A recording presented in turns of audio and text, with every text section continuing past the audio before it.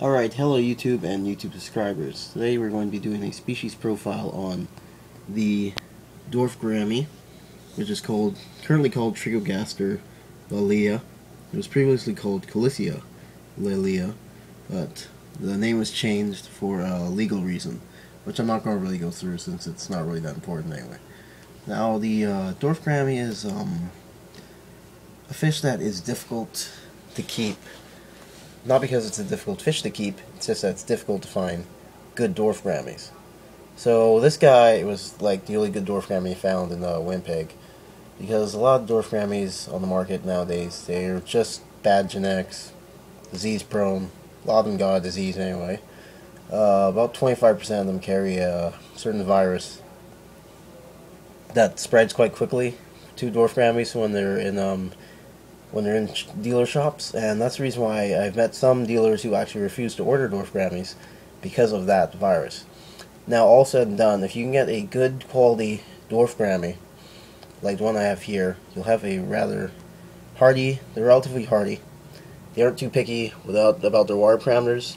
A pH between 6 and about 7.5 is what they're about at. I'm about 6.5 here, and they do like the 6 to 7.5 pH. They're not picky with hardness. They can live in soft water or hard water as long as it's not really extreme.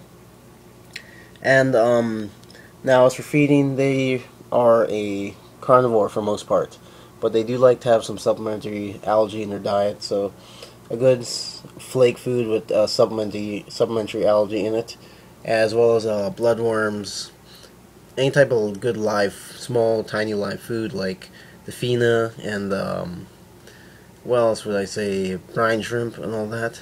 They'll like that. Now, as for their compatibility, the Dwarf Gourami is peaceful, but one thing about them is, like a betta fish, they kind of vary a bit. So some of the males, if you keep them with, like say, some really brightly colored fish, they might get a little bit aggressive, but that all depends on your tank size. When you're keeping them together, is pretty much when you go to dealer shops, pretty much 90 or so percent of them are all male. And the problem with keeping the males together is they're quite territorial. So for every male you keep, you gotta have quite a bit of space. So with a 36 gallon, you keep 2 males. Well, sorry, not 36. With a 36-inch long tank, you can keep 2 males. 48-inch long tank, 3 males. And then in a tank like my size, which is about 60 inches long, I could probably keep 4 males, maybe. So they could each have their territorial space. And these guys are kind of hard to film. I'm sorry if I can't keep them in focus all the time.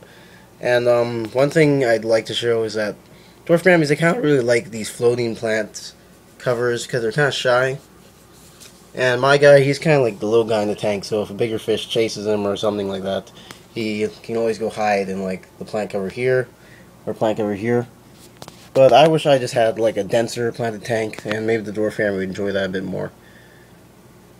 So the Dwarf Gourami is, because of its health problems and all that, it's not like a beginner fish.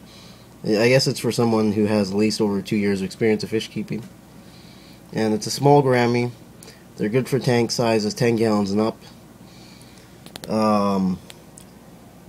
They got some pretty interesting behavior. So one thing kind of interesting is you can sometimes get them to spit water, kind of like an archerfish. Well, they can't spit as far as an archerfish. I've seen one spit about 6 inches or so, about 6-inch projectile of water. So they're interesting in that manner. So your Dwarf Gourami, if you're going to keep them, remember, keep them at a high temperature. I'd say 26 degrees. They seem to have lower disease incidence at higher temperatures, like say at 28 degrees or so. And the Dwarf Gourami is a community fish, all around good with lots of shoaling fish. They're a bit iffy with our Gouramis and bettas, but if you got a bigger tank, it's not really as much of a problem. So that's what I know about Dwarf Gourami. Thanks for watching. Please rate, comment, and subscribe.